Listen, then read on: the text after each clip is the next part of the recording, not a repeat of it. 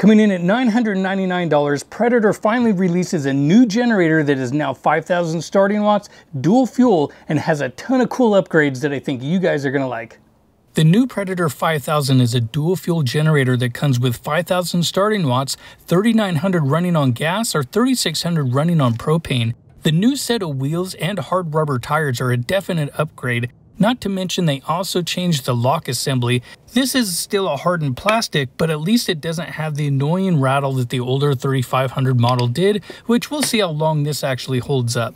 The new Predator also has side panels that doesn't need tools to take them off. They just have thumb screws on each side, making servicing even easier and quicker. They also added anodized aluminum black handles, which these not only look cool, but they also provide a good grip for when lifting it, although it is heavy. The new generator also has a telescoping handle built in underneath, and now with the wheels and the handle, this makes it much more portable, so now you can easily take it and show it off to all of your friends. On the front panel of the generator, it now comes with a main engine battery switch, also a couple of breakers, and now has added an RV 30 amp travel trailer plug, which will be great for the RV community. It also has a pair of 20 amp plugs as well, along with electric start and remote start, which by pushing this twice, this will fire up the generator. It also has USB ports, which they also included USB-C as well. There is also a 12-volt DC charging, which with the cable included, this allows you to charge up batteries. They also have the overload reset, so that way you don't have to turn the generator off. Parallel port, so you can combine this with another. Eco throttle, also a quick connect for the propane adapter, which this just snaps in by pressing it up against it, and then you pull on the collar to slide it back. A new selector switch has also been added so you can quickly switch between propane or gasoline, and they decided to keep the same display as the last one, which hopefully this doesn't go out prematurely like a few of them did. They also decided to keep the same pull cord and backing plate, along with a little ring to help prevent fraying. The generator will also come with a mechanical fuel gauge. Even though it's not digital, it still works fine. It also has a new style fuel cap along with filler neck, but the red ring is still in there to indicate not to overfill your generator, as this can cause hard starting problems later on down the road. The generator also comes with a lot of extras like your remote key fob, a manual. It also comes with a small toolkit along with your charging cables for DC like batteries and more. It'll also include an oil funnel, but one of the best things is they include 3 jet kits. This allows you to go from sea level all the way up to 7,000 feet, so you can always have the right jet with you, and this is something you don't see with other generators. The propane regulator and hose is also included, which I do like the external regulator because hooking up to an RV is much easier this way. As we take a look at the engine and pull off the side panels, each panel has added foam on the back to help with sound dampening, and there is a battery cable you will have to connect, which this is fairly simple. Now, one thing to take note is the ease of access to everything. Your starter is right there, so if you ever have to service or replace, your battery is also easily accessible, which this is a lead acid non-spillable. A lithium battery really would have been nice to top it off. They also included an oil fill and a separate oil drain. Now, I think I may have liked a tube better, but they did include this little spillway for the oil, so now you just put a little pan underneath, open the oil plug, and let it drain out into it, which it's not a bad idea, but I think I might have liked the drain tube better. Now, before adding oil, take note of how much oil might be in it. That way you don't overfill these. Sometimes it will have about 1/3 or maybe 1/4 of the oil, so when you do add your oil, you won't make a mess. Now, this takes about 20 ounces of oil to fill it up of 10W30.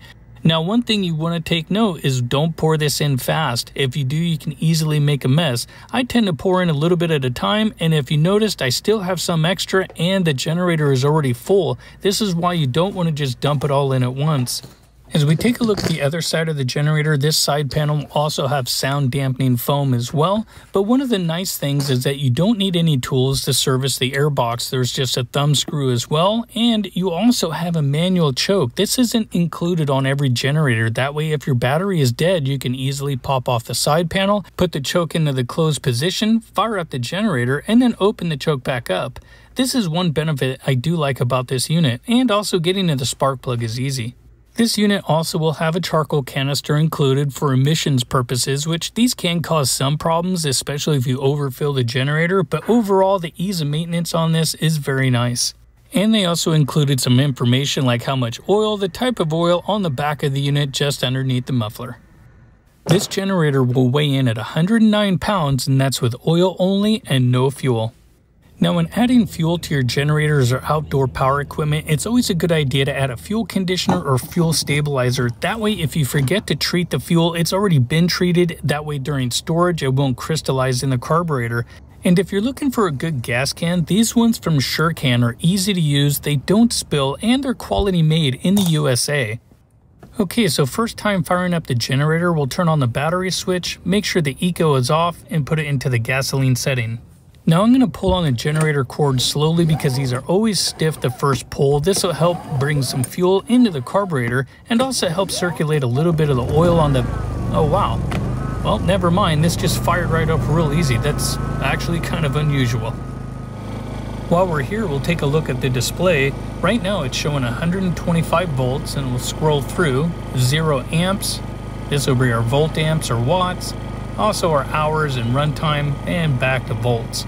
I'm going to go ahead and turn on the eco throttle. That way it'll quiet down a little bit. And we'll take a walk around. But in case you're wondering, that wheel that vibrates and makes noise, this one here seems pretty quiet. So far looks good. I do hear a little rattle, which I bet it's the handle. Overall though, sounding great. Nice and quiet. We'll do a sound check here in a moment. And back to that little rattle, which it's always the handle, so I'm betting that's what it is. And just to show you, and again it's the handle, which it's common for all of them. We'll just shove a rag in there for now. That'll fix it temporarily, but I'll have to figure out a fix for that later. That way it doesn't rattle. Okay, and from that mark, at 23 feet away, I've done a lot of generators from this exact spot, so we'll see what it looks like. Okay, no load and on concrete, which is always going to be louder. And this is coming in at 60, under 60, so that's actually really good for this size of generator. Okay, now we're going to do the quarter load test, and so this is going to be using the hairdryer over there, and at 23 feet away is how they measure it with a quarter load. Now this should be closer to 975 watts, but I'll do another one in a second, but this will still give us some good information.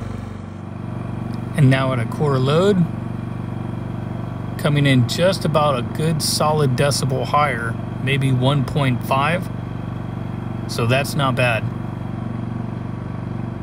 Okay, so this is a different sound check with a 1500 watt load. This is kind of represent a 15K AC unit like on an RV trailer. So you can see we're pulling about 1500 watts, which is about what they'll pull with no other loads.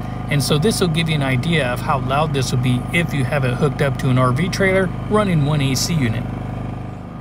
All right, now at a 1500 watt load, just about the same. Okay, I wanted to show you one more sound test in case you see other people doing sound checks. And this is the same thing, a 1500 watt load, but this time we have it on this gravel and some grass. And so now look at the difference in case you see other people do this. Gives you an idea that concrete will always be the loudest, but other items will absorb sound if you happen to have it on grass or rocks. Okay, before we get to the rest of the testing, there's some cool things I actually want to show you about this, more from kind of like a customer base or even more of a mechanic standpoint, because they thought of things that if you are going to work on this is what I like from being more of a mechanic side, is that they made a lot of things easy, they thought about it, and so maintenance, not to mention small repairs or small fixes, are actually easy. Let me show you what I'm talking about. Okay, on this generator, they did add an actual storage or fuel shutoff. So now this will shut the fuel off to the carburetor, and this will allow it to drain. And if you're already adding that fuel conditioner, now if you don't get it all out, you won't have to worry about it crystallizing. Now for very long-term storage, it's best to still use the drain screw, but this is just a nice feature that they added, so you can just put it here, let it run for 3 or 4 minutes, and then it'll shut off after the fuel is run out of the carburetor. Okay, so one of the cool things, again, easy to get to the spark plug and air filter, but look at this. This little black thing down here on the carburetor, That little flat part, not the screw looking thing, that's your low speed jet. This can easily become plugged, but because it's facing you, this is easy to fix. You only need a small Phillips screwdriver to remove that screw and then pull out that little jet and clean it with a wire. And I even have a video to show you how to do this. This would take 5 minutes on this generator. I'll even leave a link in the description so you can find it. Okay, so we're going to do a little bit of a load test on this, and I'm going to throw a bunch of information up here on the screen so you guys can kind of see it happen as we go. I'm going to have this plugged in my power watchdog. This will help give us some information. It also helps protect your RV. If you guys haven't seen these are low voltage protection, also high voltage protection. It's like all in one, plus it gives you a whole bunch of information. So if you're curious about it, I'll leave a link down below. But other than that, let's get this fired up and then show you everything that's going on. Now, I do have almost an hour now onto the generator. I did some heat cycles to break it in, and so now it's pretty much ready to go.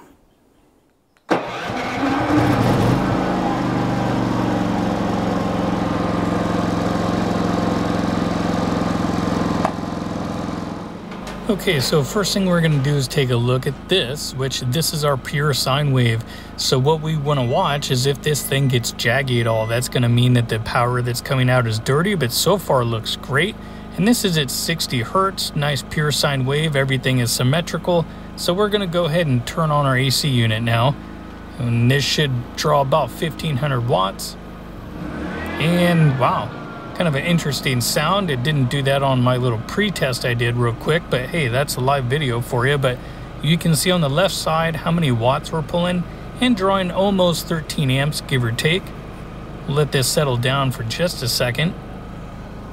And also turn on the converter. This is what charges your batteries. This can draw anywhere from 50 to maybe 300 watts depending on how much it has to charge your batteries, but I usually have solar taking care of that. And looking at the sine wave again, everything does look nice and clean and no jagged edges at all. So let's go ahead and move on. Now we're going to turn on this AC unit, and both of these do have soft starts. The other one is a 15K. This is a 13.5. So we'll turn this on and we'll go back and look at that waveform real quick before this kicks all the way up. So we'll go back over to the machine over there, take a look at this scope. And as we take a look, it fires up, didn't even move, didn't budge it at all. So far the inverter is doing very good on this, keeping our sine wave and our power nice and clean. And don't worry about that little beeping, that's actually the microwave. But speaking of that, let's go ahead and utilize that next. So we'll come over here, and if you look, we're using about 2500 watts so far, and we're only allowed 3900. And so I'm going to go ahead and turn this on, which will pull about another 1500, so we'll overload it. And we're only allowed 32.5 amps, so this should put us right about there, maybe even a little over. And on we go. And now you can see it going up. Overload light is kicking on.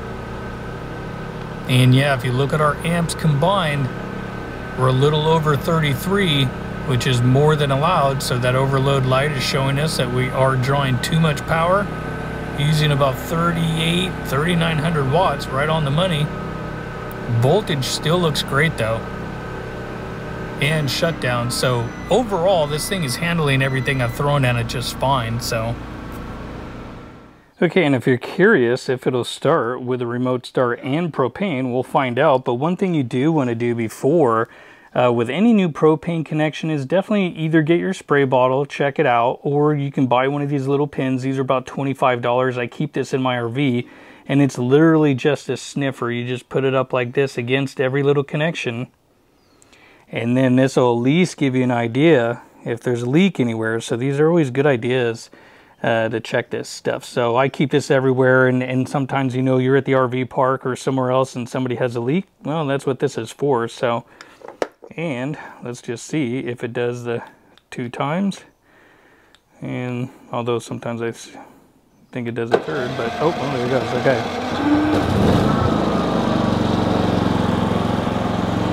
Well, and there we go. Now, overall, the new Predator did a great job. There were so many things about this generator that they improved upon from the 3500 to make a really good 5,000 watt unit, at least starting. And the fact that they made this generator really easy to service, that is one of the things I really like about this. You can get to all the main key components, also taking care of carburetor issues. That's also a big plus, at least for me.